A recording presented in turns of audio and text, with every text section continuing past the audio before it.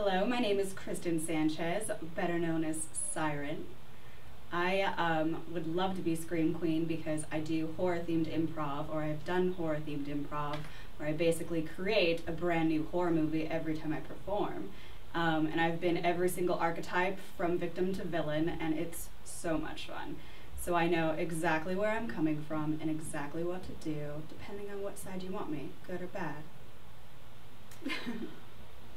Let's see, I have so many questions. Let's do the 8 films to die for line. Do you know it or do you want me to tell? 8 films to die for in theaters October 16th. And then Scream. In digital HD. And then big old screen. Yeah. Okay. 8 films to die for in theaters October 16th and in digital HD.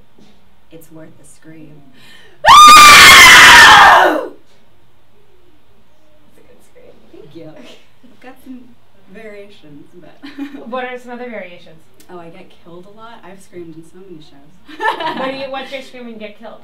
It's always different. It depends on how I'm getting killed. I've been killed in a couple of different ways. My favorite way I was killed, I was in a show and we had like a Twilight Zone themed set, and the stage was clear and there was like a little upstairs and there was a window on the wall. So I ran across the stage like panicked, and I went over to the wall and I tried to like lift the window, but it was clearly just a prop on the stage, so it like won't open, and I started freaking out and I ran up and I hid. And then one of my scene mates comes in and he goes, "Here, Peggy, Peggy, Peggy." And I was like, ugh, like it like made my skin crawl. So I like hid from him, and then he came up looking for me and then went back down and disappeared through a door. And I came back out as the scared victim, like trying to hide, and I knew that there was a place in the back corner of the set where there was only a single light bulb hanging from the ceiling. So I was like, that'd be really, really scary if I die there. So I made it so that I backed up into that area. And after I backed up into that area, he came from right behind me. And he grabbed me, and I turned around and looked at him. And he happened to be wearing a bowler hat, and the only light on in the theater was the one light bulb. And he takes off his bowler hat, and he goes, "Gotcha."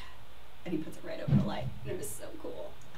That scream was very creepy. And it was just like the horror, like, and then, yeah, going into, because it's just, at that moment, you're just screwed. So it's just like, and then you're dead. So that was one of my favorite deaths. That sounds really scary. It was really intense.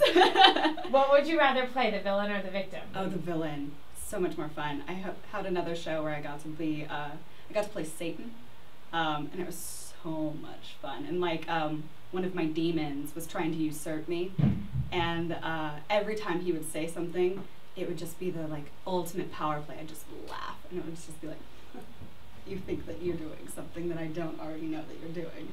It's so interesting to me because it's just like, you're not powerful. I'm powerful. I'm all powerful. Go ahead and try. Can you say, you kind of just did, but can you say like a line from something like that? Like if I was a demon and I was trying to usurp you, like what would you say and like do your maniacal laugh? Oh. You think for a second that you have any kind of control here. This is my domain. My domain means I always win. You fool.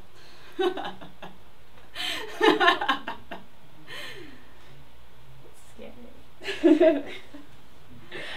What made you get into stuff like this? I've always loved horror.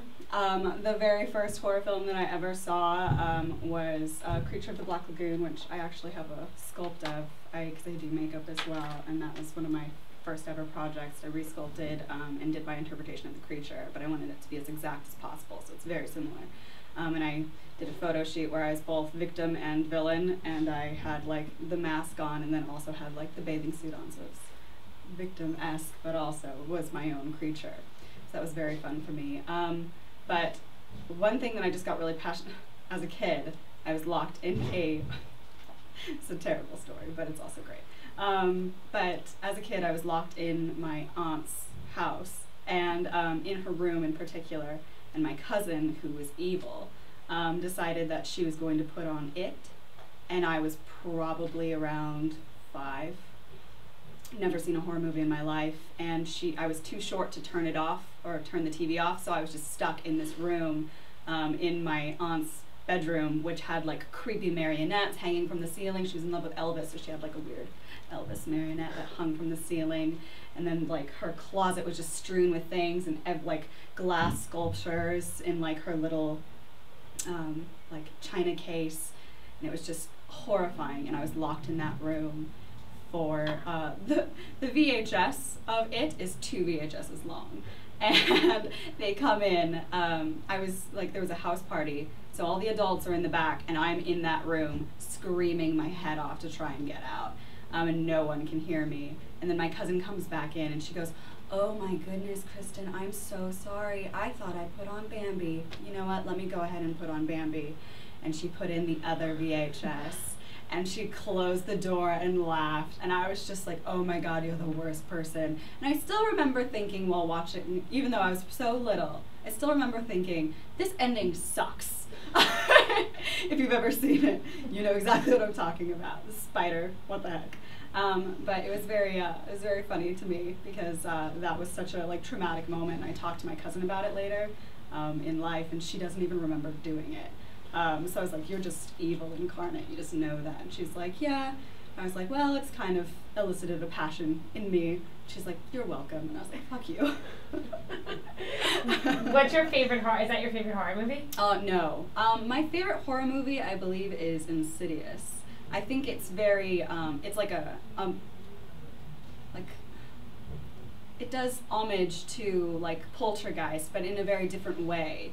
And it's like very original. Like you see a lot of slashers, you see a lot of other things, which my favorite slasher is definitely Freddy. I love Freddy. Even though, yeah, he's just so evil and funny and maniacal, and it's so much fun to watch him.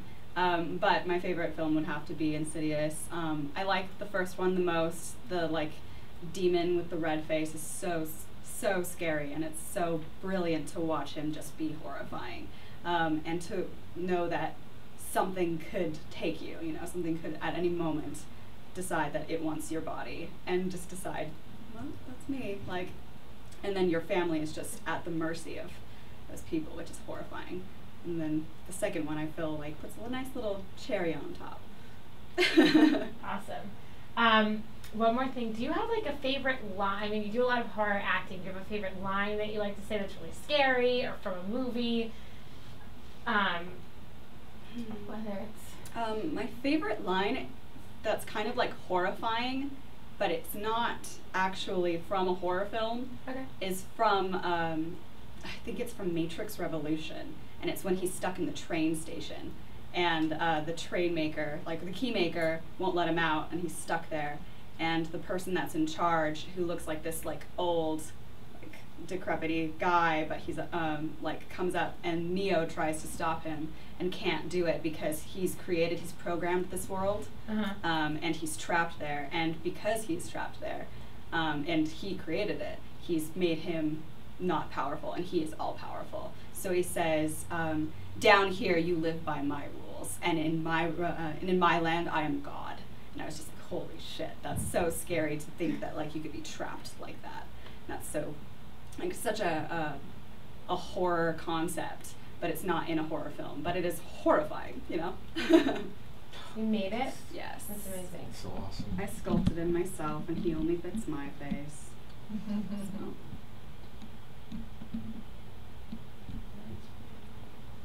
Also, latex floats, and when you try and submerge yourself in water as the creature, it does not work very well. Really hard.